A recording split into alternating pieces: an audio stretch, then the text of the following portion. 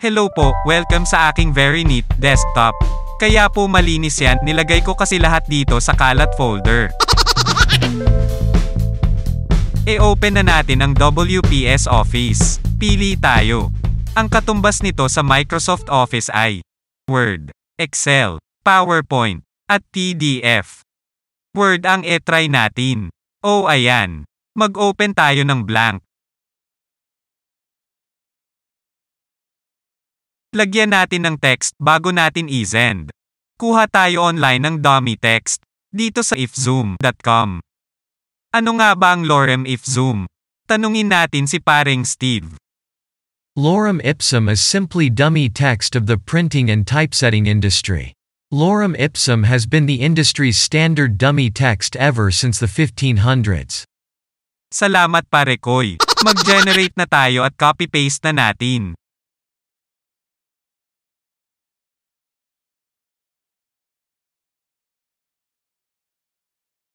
Ag-uray, palitan ko lang ng font. Now save na natin. O ayan may pop-up. Save as daw. Dito mo ilalagay ang file name. At dito naman ang file type. Since WPS ang lesson na ito, WPS ang ating pipiliin at hindi MS Word. Don't worry kahit walang WPS ang sesendan mo. Pwede siyang ma-open ng MS Word. At dito natin ese-save sa desktop. Mouse stick sa save. Let's see kung nasa desktop na siya. Minimize, minimize pala. Sorry po. Medyo nabuyoy ako. Aroy, narito na nga siya sa desktop. Now it's time to send na sa Facebook Messenger. Okay, naka-ready na ang Messenger, send ko siya sa sarili ko. Syempre testing lang naman ito. Watch carefully na. Mouse stick dito sa Open More action. Tapos, hindi ito, pang picture yan. Dito tayo sa Attach a File.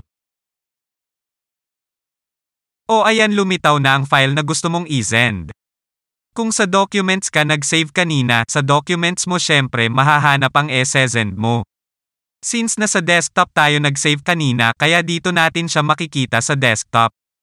Isang mouse tick sa file na e-send. At tick sa open. So ayan na, naka-attach na yan pero hindi pa yan na-send.